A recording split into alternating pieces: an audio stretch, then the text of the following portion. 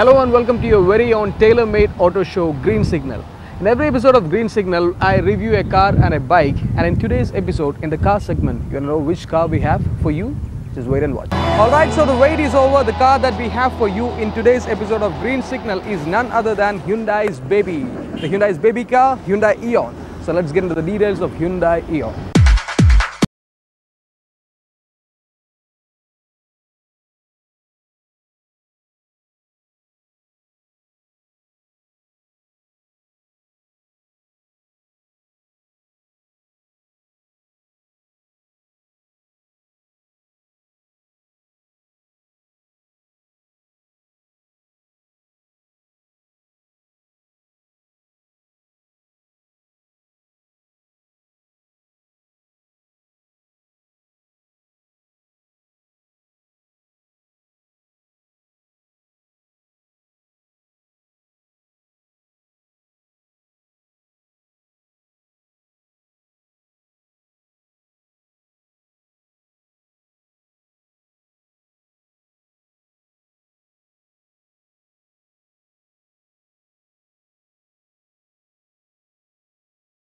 The Hyundai Eon is loosely based on Santro, and the engine has been derived from the long-standing Epsilon engine.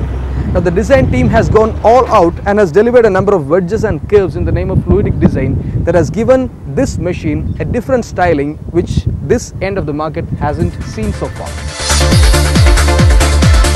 Hyundai's latest fluidic design has rubbed off well on the car, and it comes across as a modern car which makes a style statement. The front has a typical hexagonal family grille, and many may mistake it to be the i10 at the first glance. The headlamps swoop all the way back to the hood, and prominent wheel arches are a part of the fluidic philosophy.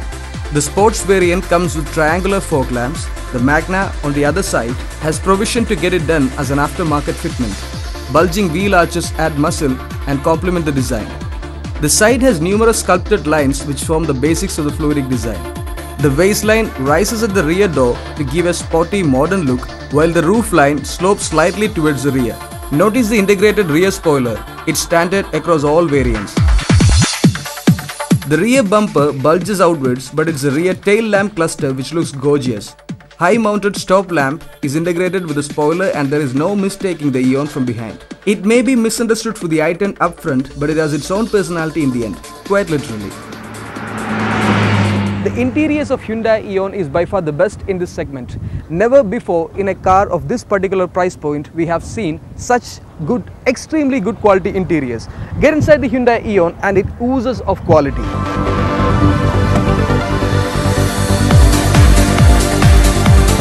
Feel fresh interiors, great plastic quality, and the two-tone beige and greyish black combination just enhances the appeal. No uneven panel gaps and fabulous fit and finish. It won't be out of place to mention that the Alto, the largest selling car in the segment, does not even come close to matching the quality.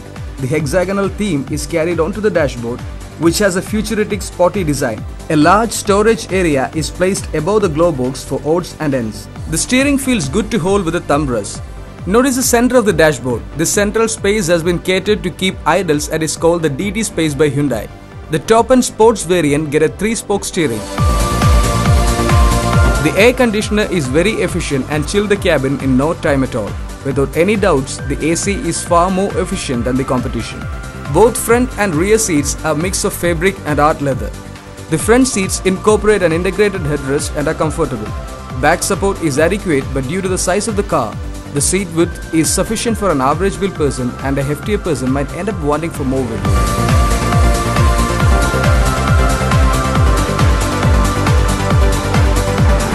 A car of this segment cannot be expected to be an outright handler, but Hyundai Eon is a bit different. I was pleasantly surprised by the high-speed stability of the car. At 110 km, the car was pretty stable, pretty smooth. Start the ignition and the engine settles into an idle. Engine vibration does creep inside the cabin due to the 3-cylinder motor, but it's not too much. Hyundai has incorporated a counterbalancer to keep the vibrations at bay. This 3-cylinder motor delivers reasonable performance but gets too loud at higher revs. NVH levels could have been better. Braking is by far the best in the segment.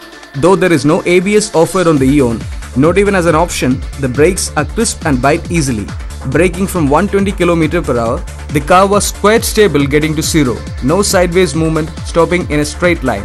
Overall, impressive braking performance.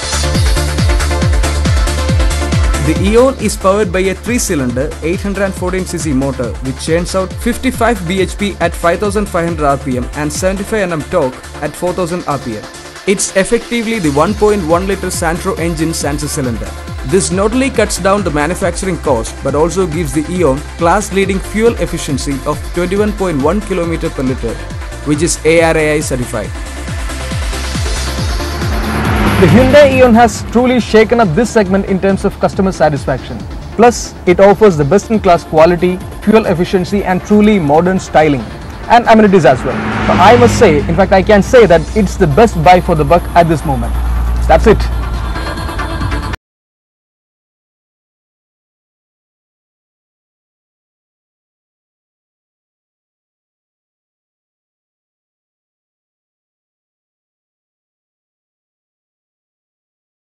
Back.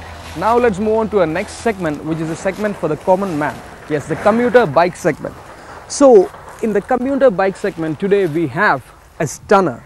It's actually the stunner, the Honda Stunner, which is rebadged by Hero MotoCorp into the Hero Ignitor. So let's have a look.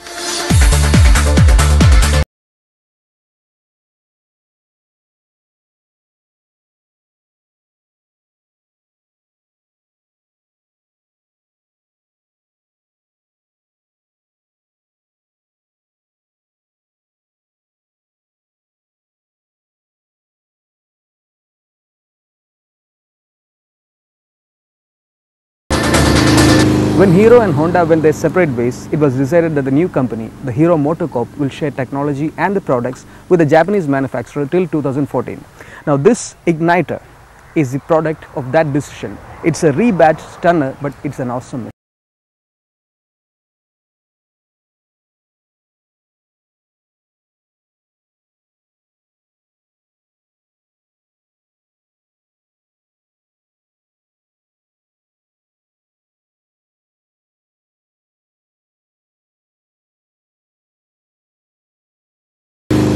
As said earlier, the Hero Ignitor is a rebadged Honda Stunner. So there aren't much differences that we can say about.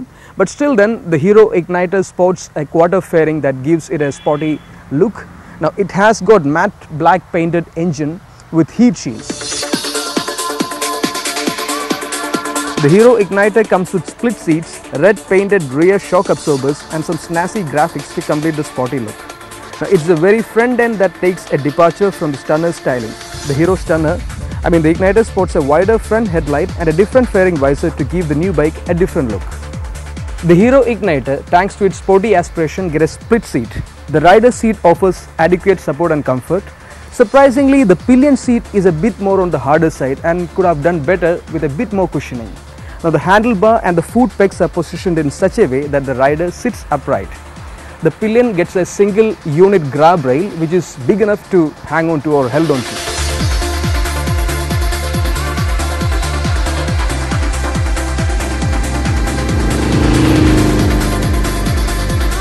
The pass beam switch on the Ignitor's switch gear is a bit oddly placed and it is quite a Herculean task to press the switch. Not a deal breaker, but it is surely something that Hero needs to look into. The bike gets a new instrument cluster. The instrument panel comes with an analog tacho and the speedo unit is courtesy a white backlit digital display. The instruments have a good font size and the instrument console manages to look quite upmarket.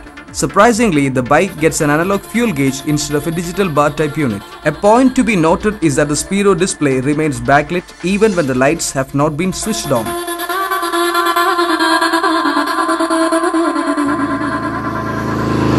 As expected, the Hero Ignitor makes use of the 125cc 11 bhp motor that's mated with the 5-speed gearbox.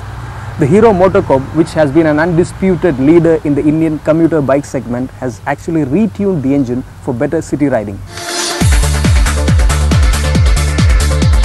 The updated engine has a good amount of punch in the lower rev range and quick getaways from traffic stops are an easy deal. However, the performance starts fading away as you enter the mid-range and is almost non-existent once you reach the top end. Anything above 5500 rpm and the motor starts sounding like it's pleading for some mercy. Wishing to touch 100 km per hour with 2 aboard is like betting on the Indian soccer team to win the World Cup. Yeah, truly. As with all Hero products, playing between the Ignitor's gear ratios is easy and smooth, and seldom does a false neutral make an appearance. It's a second gear which allows you to really play with all the juice from the motor, and the bike can chug along at city speeds in second and third gear all day long. One of the best parts of this bike is its ride and handling equation. The Ignitor soaks in most of the average size craters with quite an aplomb, and when it comes to the biggest of the pathholes that the rider might get a bit uncomfortable. World over, the manufacturers have been trying to strike a balance between ride and handling, and it hardly ever happens that a bike comes with equally high ride and handling capabilities. The Hero Ignitor, however, is one of those few bikes that not just absorb most of the irregularities with considerable ease, but can also be thrown into corners without much of a fear. That said, the Ignitor is no sports bike, better remember that. At city speeds, the bike comes across as being very nimble and can be easily flicked around for playing the lane splitter. The Ignitor comes with a drum brake at the rear and a disc up front. After test riding, I felt overall the brakes are adequate for the bike of this size and power, but more braking power is never enough, right?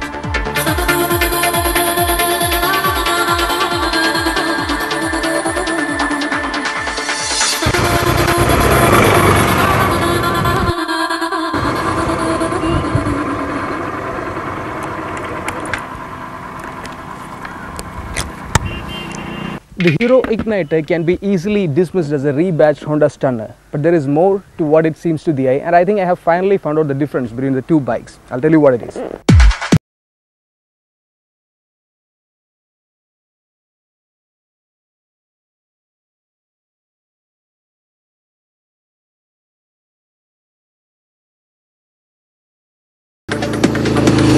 The Honda Stunner has been one of the very well sorted out bikes in the commuter segment, in the 125cc segment, and has been one of the highest selling bikes.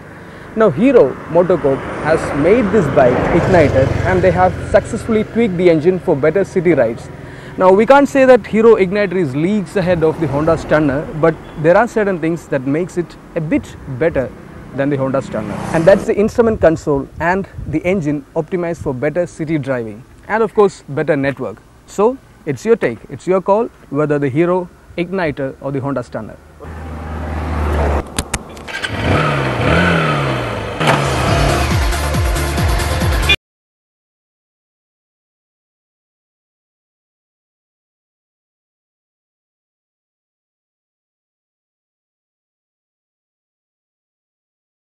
You might remember that in the last episode I told you about an automotive show that's happening in Cochin. Well, right now I am at the SBT Asianet Auto Expo 2013 in association with MRF and CADA. Yeah, let's go inside and check out.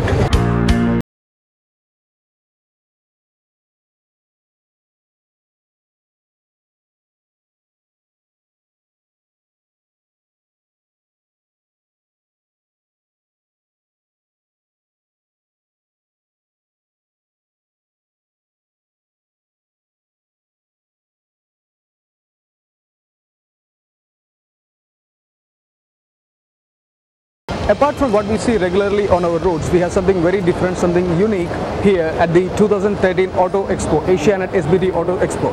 One such car is the MRF Formula 1600 car that we have here. It's fitted with slick tires, the ZLO tires. The car is designed by Elan Motorsports USA, and it has a maximum BHP of 120.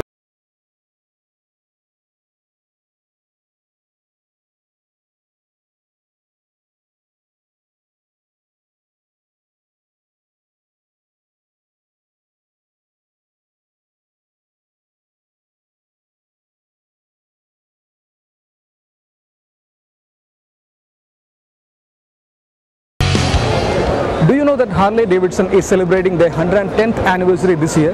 Usually, the celebrations would kick off at Milwaukee, USA, where Harley-Davidson has their headquarters. But this time, for the first time ever in the history of Harley-Davidson, the celebrations got kicked off out of USA, the United States. You know where it happened?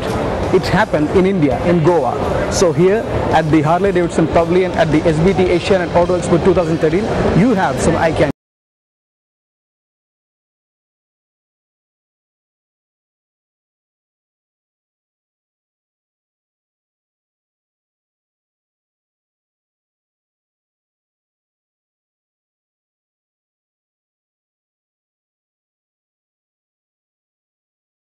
Nowadays, almost every car manufacturer has got their own MUVs. Rather the rear MUVs, I mean the rear off-roaders. Well, now I am at the Asianet Pavilion, the Auto Expo 2013, the SBD Auto Expo 2013, and I am at the pavilion of a company called Polaris. It's an US-based company, and they make the real SUVs. Now these cars, rather these multi-utility vehicles can go literally through anywhere. They can go through sand, they can go through slush, they can go through rock, and they can go through even water. And they can climb to an angle of up to 70.